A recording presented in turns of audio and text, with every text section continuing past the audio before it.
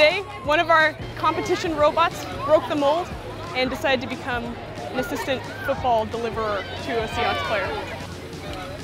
I am a co-founder of Nerdy Girls, which is an underground robot society built by teen girls, for teen girls. We meet under the cover of darkness to build and code the robots of our dreams.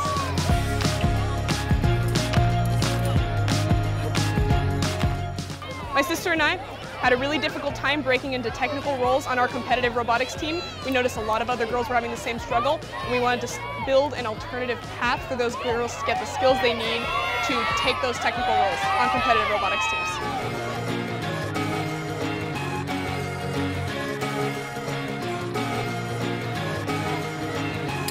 That's dope. I didn't even know that,